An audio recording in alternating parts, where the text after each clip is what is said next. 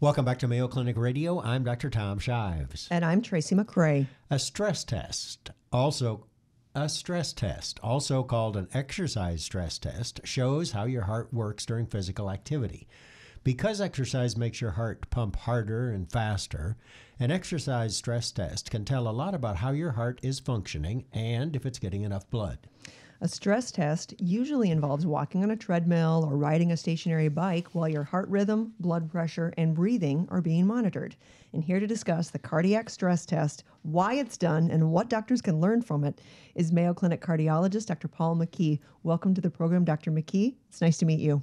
Yeah, thanks for having me on board. Dr. McKie, good to have you. So this sounds like a lot of work. So who ought to have this test? Yeah, so in general, stress tests are done for two reasons.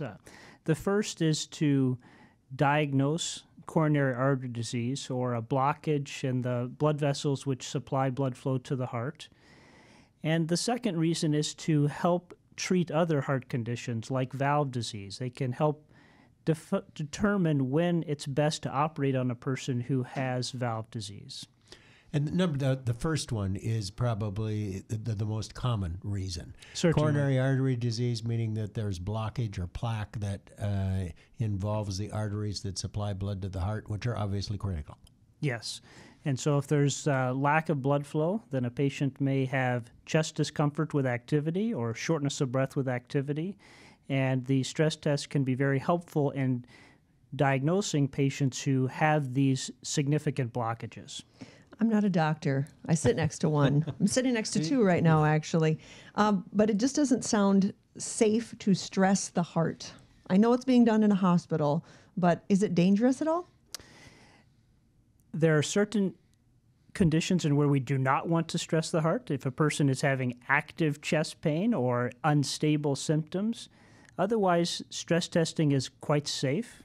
It's done in a controlled environment. We are monitoring blood pressure, heart rate, the heart's rhythm, and closely following symptoms. It's done under the supervision of a MD and very qualified technicians. Do you ever have somebody get on the treadmill and walk about 10 steps and say, okay, that's good, you need to go to the hospital? That rarely happens, but it can.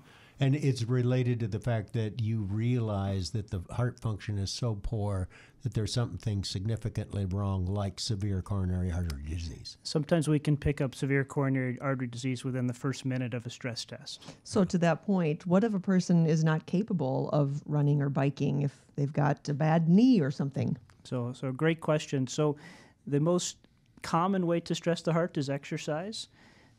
If a person cannot exercise, we have ways to chemically stress the heart. So we can use chemicals or medicines to increase the heart rate, to cause the heart to pump more forcefully, and those can be used as a surrogate if a patient is not able to exercise. See, that doesn't sound safe either. How long does You've got a doctor, a heart doctor, right there. How could you be in a better place? I guess it'll be all right. How long does this test take? So it typically takes, if we're exercising, 10 minutes or less. If it's a chemical stress test, it can take up to an hour, 90 minutes. And then what kind of results do you give to the patient? I mean, after the test is over, what can you normally tell the patient about their heart? So it's important to know that these are not absolute tests, meaning we're not specifically looking at the blood vessels to see if there's a blockage. We're looking at sequelae of the blockage. So, for example, a change in the EKG that we suspect is due to a blockage, or a change in the imaging of the heart, which we suspect is due to a blockage. They're about 90% accurate. So we can say, based on the stress test results, that it's very likely that you have a blockage. We can tell what the location of the blockage. And generally, we can tell how critical that blockage is. How do you tell the location of the blockage? Based on the imaging that we're doing of the heart during the stress test. So we're looking at specific areas of the heart, and if the heart is getting enough blood flow, it's beating, it's pumping normally, vigorously. And if it's not getting enough blood flow, it just doesn't look right. It's not moving as well as it should be. It's not moving as well as the rest of the heart.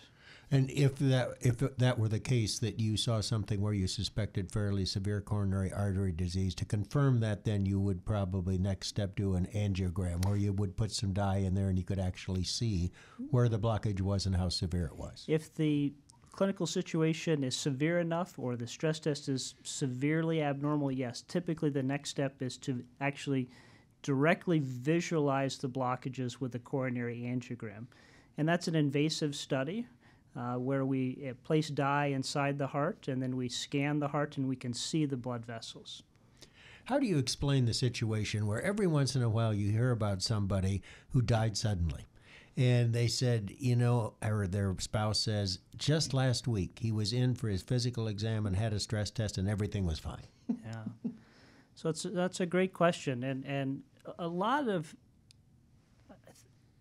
if we're looking at patients who have heart attacks, those are caused by blockages, but typically they are relatively small blockages that don't cause symptoms, even with exercise.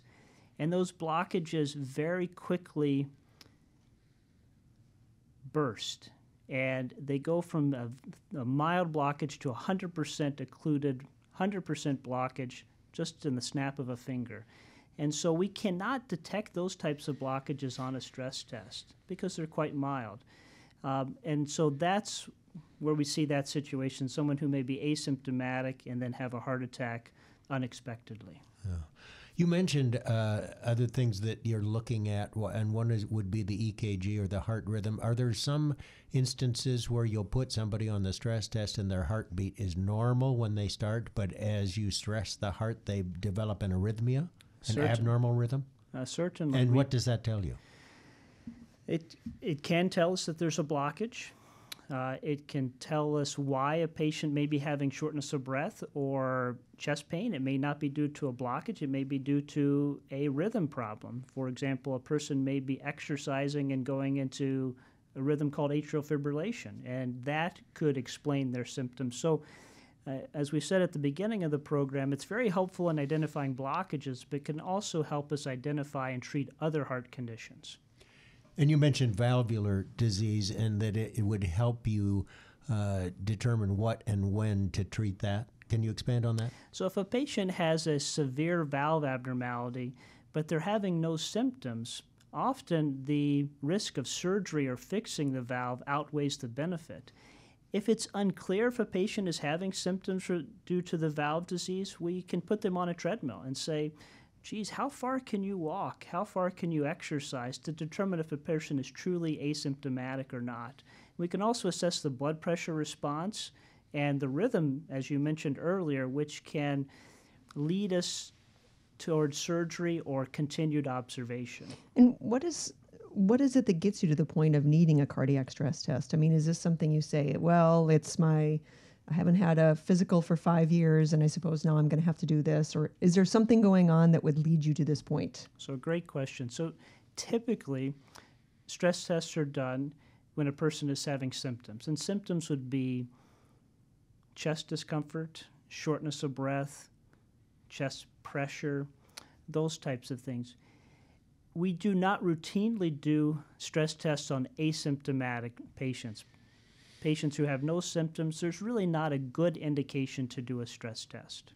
All right, the main indications, chest pain, shortness of breath, those are the two big ones. Those would be the two big. And are most of these tests ordered by the general practitioner, the internist, or the family physician, or do you have to see a cardiologist first to determine if you really need it?